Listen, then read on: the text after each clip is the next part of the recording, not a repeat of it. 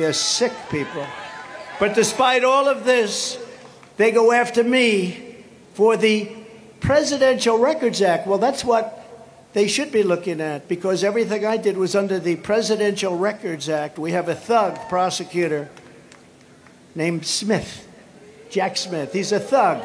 He's had many losses. He's destroyed many lives, and they put him in charge. In the meantime, what about Biden's records? This guy has 1,850 boxes. He has boxes stored in Chinatown in D.C., rough place, by the way. He has them stored at Penn, where China's paid them almost $100 million. China paid over almost $100 million, and nobody wants to even talk about that. He took classified information when he was a senator, and even Democrat senators say you can't do that. Charging a former president of the United States under the Espionage Act of 1917. Espionage, me, espionage. As Putin said, you are the most vicious president ever. There's never been a president that did this to me, and yet I got along with him. Isn't that nice? Don't forget, I ended his pipeline. First day, I ended it. I said, no more pipeline. In the middle of construction, Biden came in and he approved it. I gave javelins. Remember this? I gave javelins to Ukraine. They were the anti-tank missiles, and they knocked the hell out of Russia. But I got along with Putin, and it's good to get along with people on the other side. It's very good. The Espionage Act of 1917 is an act for a crime so heinous that only the death penalty would do, is one of the most outrageous and vicious legal theories ever put in an American court of law. There's never been anything like this. And by the way, almost all other presidents took the documents with them. You look at Barack Hussein Obama. Did anyone ever hear of Barack Hussein Obama? The Bushes took documents. Jimmy Carter took documents.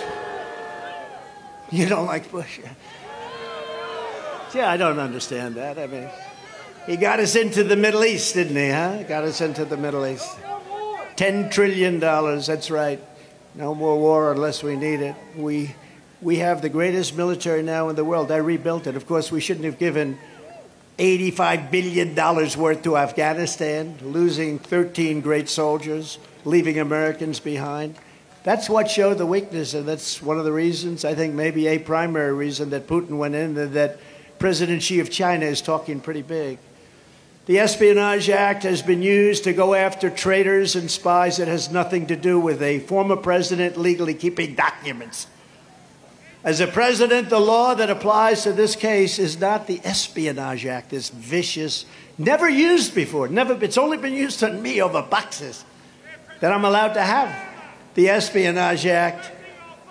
But the Presidential Records Act, which is not even mentioned in this horrible and vicious and stupid, according to very talented lawyers, 44-page indictment, under the Presidential Records Act, which is a civil situation, not a criminal law.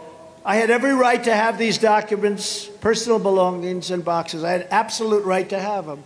Joe Biden didn't, and Mike Pence didn't, and neither did certain other people that weren't presidents, because they were not covered by the Presidential Records Act of 1978, relatively new compared to others.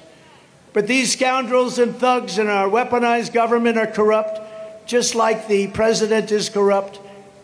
So they decided only to come after me. Only to come after me. It's an amazing thing. It's called election interference, and it's backfired on them, because my poll numbers are much higher now than they were 3 months ago. And we were still leading by a lot 3 months ago, but now we're really leading. A lot of people are going to start dropping out. Watch, you know, they're at a solid 1.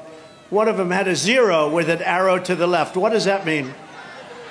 Can you have a 0 with an arrow pointing left? That means they got less than 0. I guess it's probably a double voter. You know, these people that vote 2, 3, 4 times, I guess that's what they're referring to. They have 0 with an arrow pointing left. The crucial legal precedent is laid out in the most important case ever on this subject, known as the Clinton socks case. You know why? Because he took things out in his socks. Bill Clinton, After leaving the White House, Bill Clinton kept 79 audio tapes in his socks and his sock drawer. Well, unusual place, right? Of these tapes, some of the most important conversations in government were had. Talk to the leaders of many, many big and great and strong and countries, enemies of ours, a lot of them. Not only was Bill Clinton never even considered for criminal prosecution based on the tapes and all of the other things he took, but the tapes in particular, they were brutal. But when he was sued for them in a civil case, he won the case.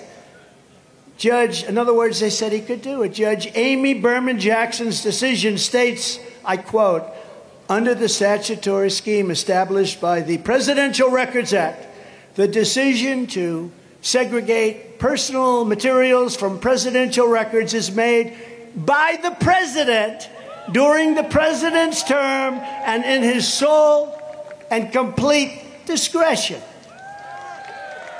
You getting this? In other words, it's a phony deal. Any normal administration, even an opposing one, would consider that to be the end of the case, but not the corrupt Biden regime, because they want to do this for election interference. He's getting his ass kicked in the polls, and he needs to do this for election interference, which is their new form of cheating.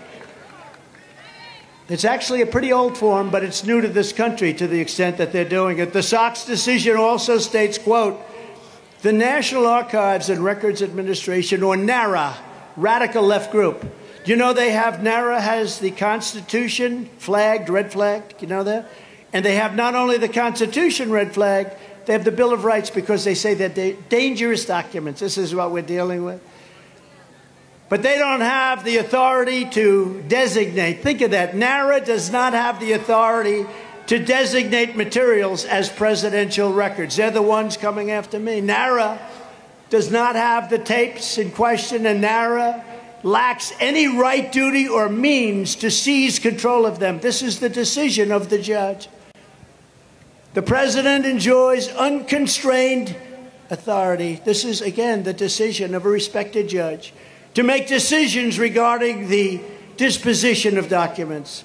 Neither the archivist nor Congress has the authority to veto the president's decision. In other words, the president alone, not the vice president, not allowed, not other offices, and not the senators. When he was a senator, he took a lot of classified information, and you're not allowed to do that.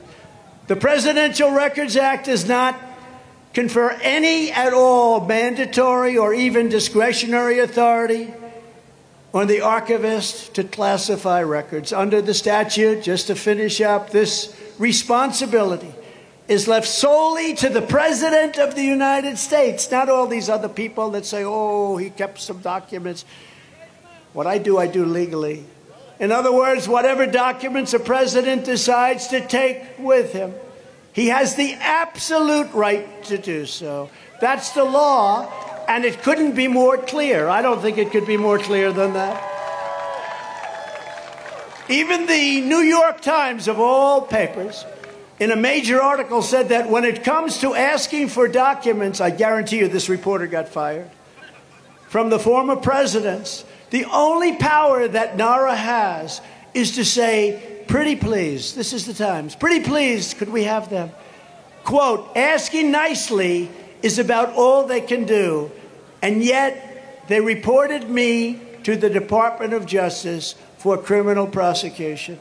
So there it is. Nothing like this has ever happened. The Espionage Act has never been used before. These are sick people. These are degenerates that are running our country, and our country's going to hell. And I just might add briefly, you know, right next door, because these are all Democrats and they're all in total contact, they're in total contact with the Justice Department. That includes Manhattan, that includes Atlanta, Georgia, one of the most unsafe per capita places anywhere in this country. It's number 1 or number 2. Worse than Chicago. You don't know that. People are leaving Atlanta, and we loved Atlanta. We loved Georgia. We did great in Georgia. Unfortunately, bad things happen. We can't let any of that stuff happen again, and we're not going to let it. But right next door in Georgia, the racist District attorney goes after me for a perfect phone call, even more perfect than the call I made to Ukraine, even more perfect. She's got the worst per capita crime record in the country. Murderers, think of this, murderers are allowed to get away with murder. They're allowed to get away with murder. They don't even go after him. The only one they go after is Trump. Let's see, didn't he have a phone call? And when you think about that call, many lawyers were in that call. That was a call made when I was president, and I was protesting the election results in Georgia.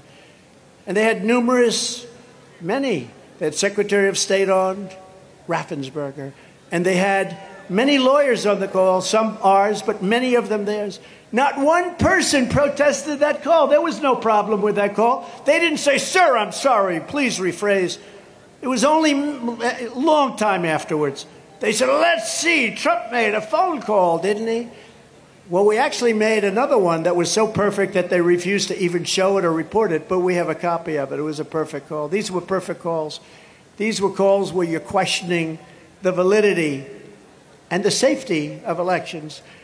And it's a disgrace that they're allowed to even think about it. But not one person protested until long after that call. And if there was something wrong with that call, I am not a stupid person. Number one, I'm an honest person, so I wouldn't do it anyway. But when people are on the phone, including many lawyers, do you think many people were on that phone? Many, many people. Do you think I'm going to say what they'd like to have? But the problem is, it's not borne out. I will tell you what is borne out. The call was supposedly taped in the state of Florida. And in Florida, you're not allowed to do, that's a two-party state. In other words, you're not allowed to tape phone calls. They taped the phone call. To show you how nice they are, they taped the phone call, and you're not allowed. So that is the real crime here. They had a two-party state with somebody taping the call, supposedly from Florida. The Bidens took in millions and millions of dollars from Ukraine, from Russia and from China. And now Joe has given China the green light as they open up, not even believable, military installations in Cuba, just 90 miles off our coast. Think of that. And that will end as soon as I'm president. China will be leaving. They will be leaving. They will be leaving. And we had a very good relationship. You didn't hear about Taiwan, and you didn't hear about Ukraine from Putin during my 4 years. They say, how do you know? Because that would have never happened.